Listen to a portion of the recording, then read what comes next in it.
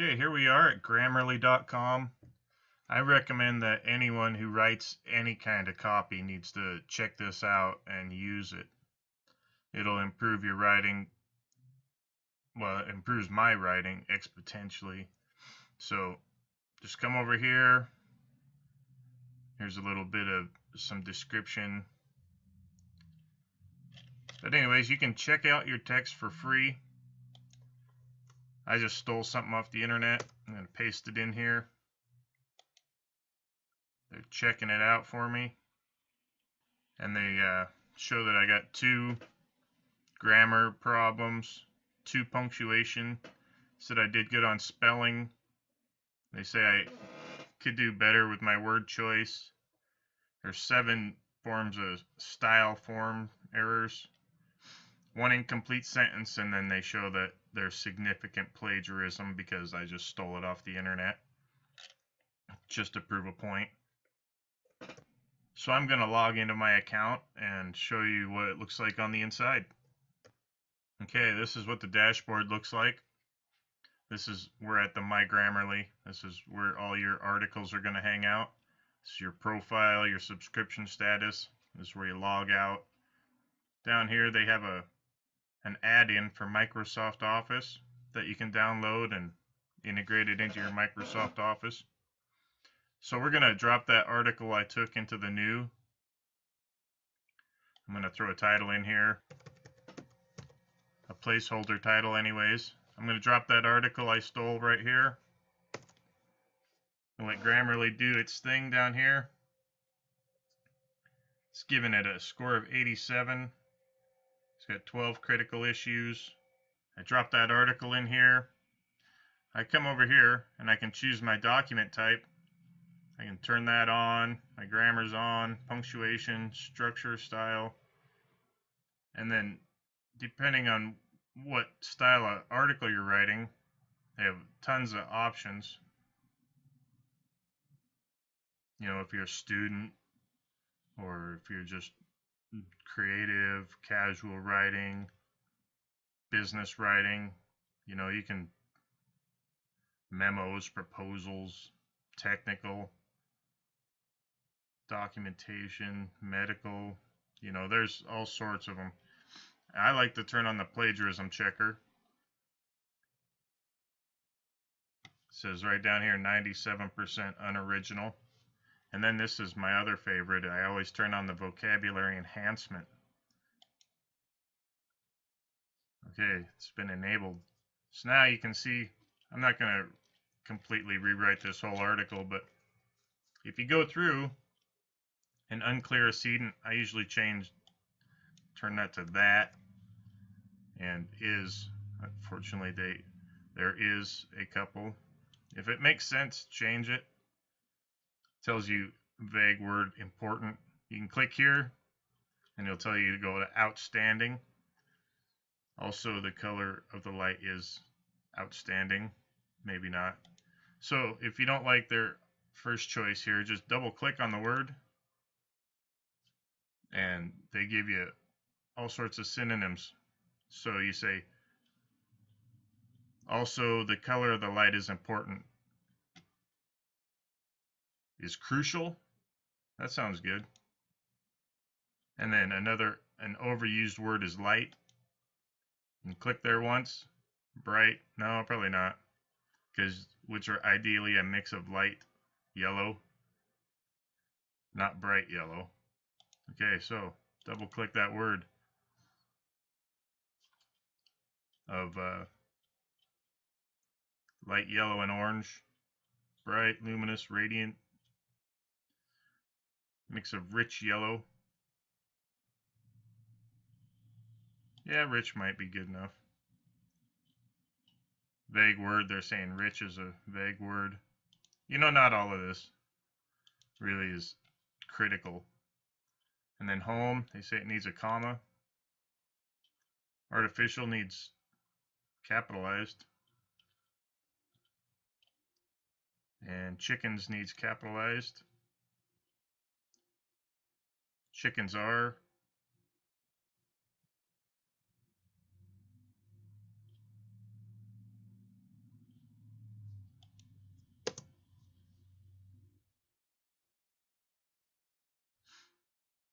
I don't really know what that sentence means, but unclear sedence, I usually change those to that.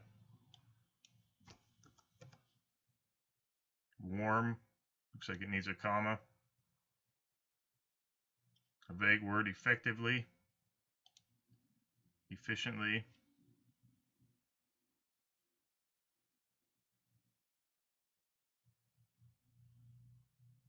Maybe efficiently.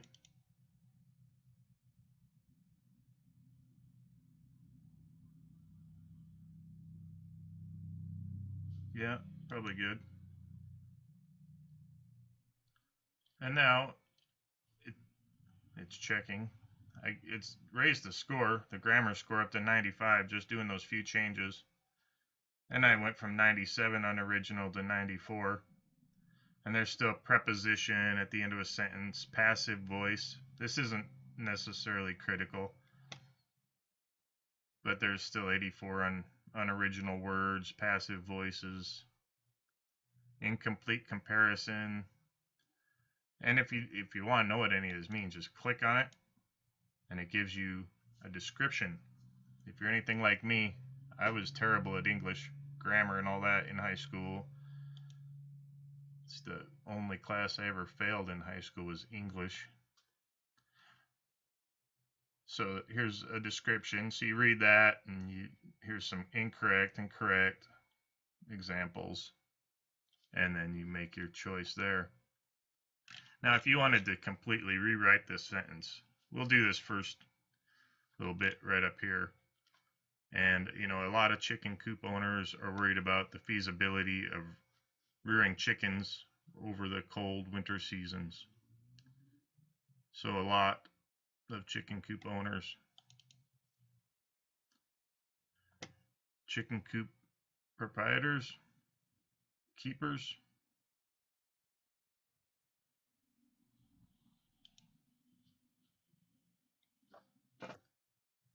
are worried, are concerned about the feasibility, about the practicability, okay, of rearing chickens. That's a good word though. Of raising chickens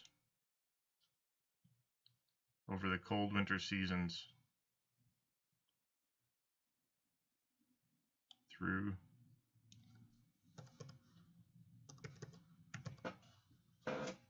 the cold, the freezing winter seasons. That could potentially be a problem. Potentially could conceivably be a problem. A difficulty, obstacle, quandary, dilemma. I don't know which, they're all good words. Problem could be a predicament because chickens will only strive well and lay their eggs if there's an adequate strive.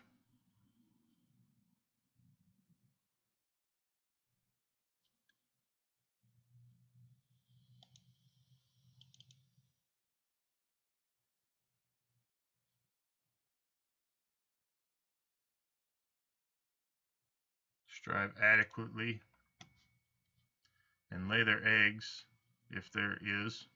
I oftentimes just turn that into two words, an adequate, sufficient, and see it'll tell me that I should change the "and" to an "a."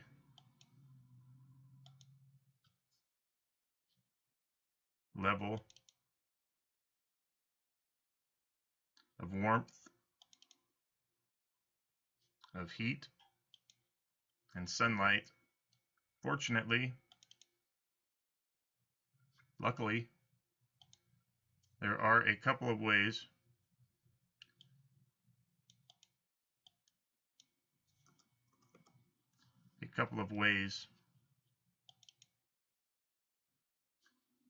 several ways to overcome to defeat these problems, these obstacles. The first would be to use an artificial form.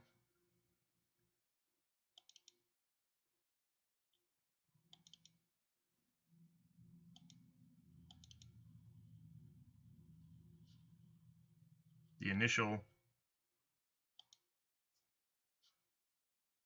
would be, and then, you can fix these and they don't always make complete sense, but then when you come back and reread it, you can touch it up, make it sound better. We'll put step would be to use an artificial form of lighting. A synthetic form.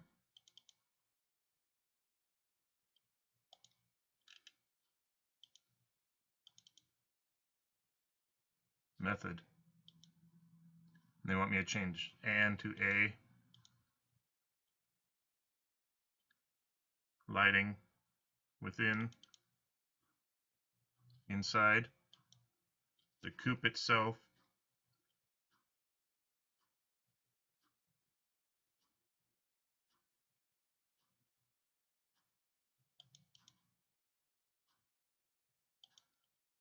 So it would feel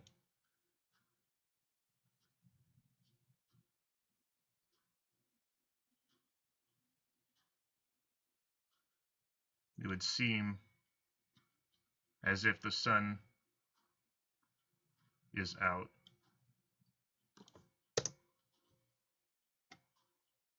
Your chickens will not be able to tell the difference, so don't be concerned about that. Will not be able to.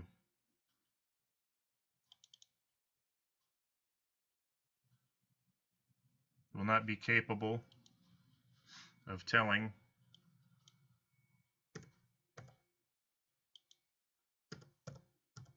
the difference.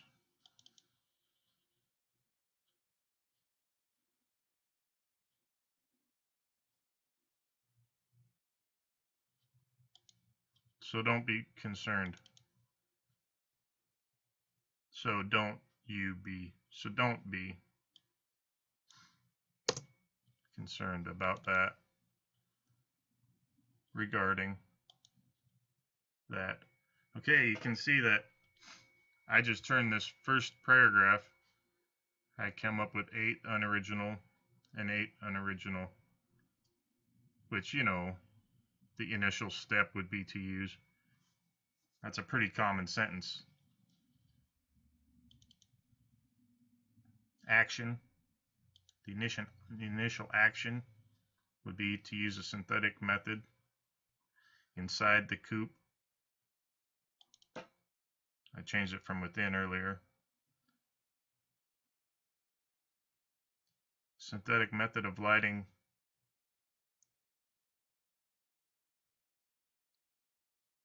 you could change that to interior.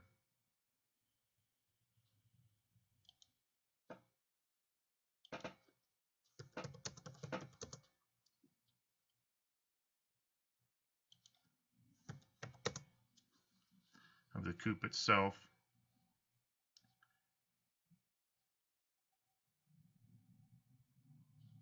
And then,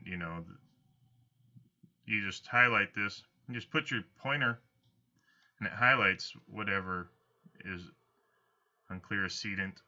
Change that to that.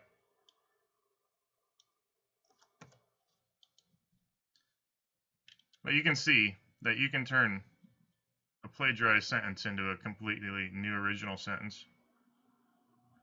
See, a lot of chicken coop owners or keepers are concerned about the practicability of raising chickens through the freezing winter seasons.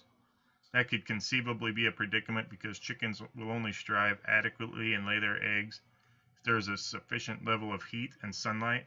Luckily, there are several ways to defeat these obstacles. The initial action will be to use a synthetic method of lighting on the interior of the coop itself, so that it would seem as if the sun is still out. Is out. See, I took still out of there, I think. Your chickens will not be capable of telling the difference, so don't be concerned regarding that. Or this, regarding this. And now I got down to 66% or 73% unoriginal. And then they also, if you want, this is an added service they provide, you could send your finished work off to a proofreader and they'd proofread it for you. That does cost extra. Let's see what they charge. If you want it back in 24 hours, $11.38. That's 2 cents per word. The most popular is get it back within 3 hours, and they charge 4 cents per word. Or if you want it back super fast, 30 minutes. Oh, this isn't available yet. But their proofreaders are always available 24/7. Masters and PhDs, degrees in English. They have multiple proofreaders, ensuring a lightning fast turnaround. So, you know, if this is important to you, you might want to consider this option too. But mostly I just change it.